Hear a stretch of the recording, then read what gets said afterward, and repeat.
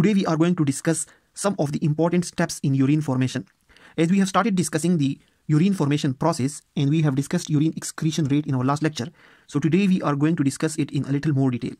So basically the first step in the urine formation is filtration of blood. After that, there is a reabsorption of some substances, and then there is secretion of some substances. All these processes are occurring in the nephrons, and each and every step is basically important in urine excretion rate. As we have discussed previously again and again, that the kidney is basically having thousands of nephrons compacted together in pyramids known as the renal pyramids, which are present in the medulla.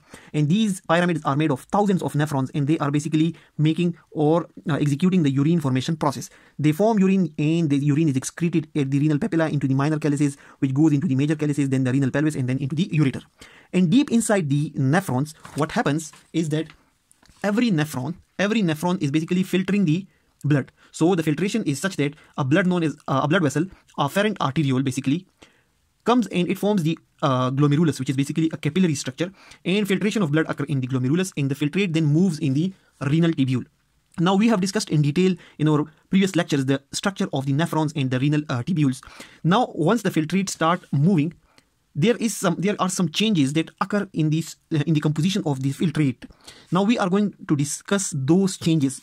Now depending upon the filtration, the three main important steps, the filtration, reabsorption, and secretion, it will determine the urine excretion rate. So basically we previously discussed the equation used for determining the urine excretion rate, which basically says that urine excretion rate is equal to filtration rate minus reabsorption rate plus secretion rate. Now the blood is containing a lot of substances which are filtered here except proteins. So except proteins, all substances are filtered here, and some of the substances are reabsorbed and some are secreted. So depending upon the filtration, reabsorption, and secretion, each and every component has its own excretion rate. Now if a substance is filtered here, now this is basically the simplified version of this diagram.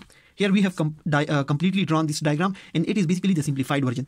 If the blood is filtered and a substance is filtered here, and it basically enters the Bowman's capsule and the tubules of the nephron, and it is not reabsorbed, then its urine excretion rate will be equal to its filtration rate. Suppose, for example, 10 ml of a substance is filtered here and 10 ml is excreted. So its urine excretion rate will be equal to its filtration rate. If it is not reabsorbed and it is if some component is not secreted, so any substance which is not reabsorbed into the blood and which is not secreted into the tubule, its urine excretion rate will be equal to its filtration rate. So if 10 ml is filtered, 10 ml will be excreted. Now suppose, for example, if there is partial reabsorption, blood is coming here and it is filtered here. Suppose, for example, blood is coming here and is filtered here, and some substances are basically filtered here, but they are partially reabsorbed into these blood vessels from the tubules. From the tubules, they go back into the peritubular capillaries. So if some substances are reabsorbed partially, for example, if they are partially reabsorbed, a small component of that substance is reabsorbed into the blood. It is filtered here and then it is partially reabsorbed. Then its urine excretion rate will be equal to filtration minus reabsorption.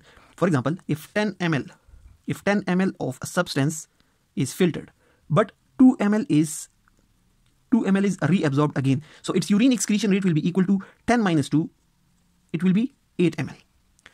Now if a substance is filtered here and it is completely reabsorbed,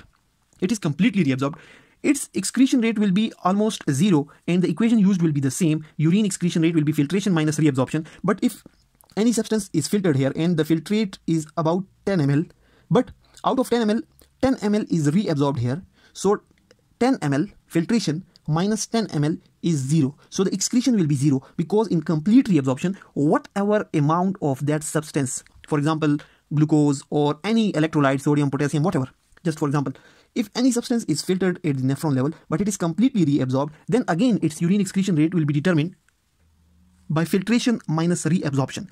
So as the whole of the substance is reabsorbed, so its urine excretion rate will be almost 0, because whatever was filtered is reabsorbed, so there is nothing left for excretion. Now some of the components of blood, especially hydrogen ion, they are not only filtered, but they are also secreted. So they are filtered at the glomerulus, but some part of that substance is secreted from the blood vessel into the tubule as well. So the filtration is occurring at the Bowman's capsule, but the secretion is occurring at the level of renal tubules. So for such substances, the urine excretion rate will be filtration plus secretion. So if 10 ml of substance is filtered here and 5 ml is secreted, so its urine excretion rate will be filtration plus secretion. It will be around 15 ml. Now, to summarize this process, the urine formation basically occurs. The urine formation occurs is a combination of filtration, reabsorption, and secretion processes. And if we look at the nephron, we see that every nephron has a Bowman's capsule which contains the glomerulus, and glomerulus is basically a bunch of capillaries. The afferent arteriole brings the blood into the glomerulus, and due to pressure, the blood is basically filtered, and the fluid comes out into the Bowman's capsule, and then it starts moving in the tubule. Now, depending upon the type of substance, for example, it may be amino acids, or it may be glucose, or it may be some sodium, potassium, electrolyte, etc., etc. Depending upon the type of substance, some of the substance may be completely reabsorbed into the peritubular capillaries, or it may not be reabsorbed, or it may be secreted from the peritubular capillary into the tubule. So these processes are known as the filtration process. The filtration occurs at the Bowman's capsule. The reabsorption process, in which the substance moves from the tubule into the peritubular capillaries, and this reabsorption may be partial or it may be complete. In partial reabsorption, a part of the filtrate moves into the peritubular capillaries, while in complete reabsorption, the whole of the filtrate moves into the peritubular capillaries. While in secretion, the substance is not only filtered at the Bowman's capsule, but it also gets secreted from the peritubular capillaries into the tubule. So these steps basically determine the urine excretion rate of any substance. And there are a lot of substances in which these steps are involved, and they basically determine their urine excretion rate. In our next lecture, we will discuss in detail the different types of substances which are either only filtrated, or they are filtrated and then partially reabsorbed, or completely reabsorbed, or they are filtrated and secreted as well. So that's all about the filtration, reabsorption, and secretion processes involved in the urine formation and the urine excretion rate of different substances. Thanks a lot for watching the video.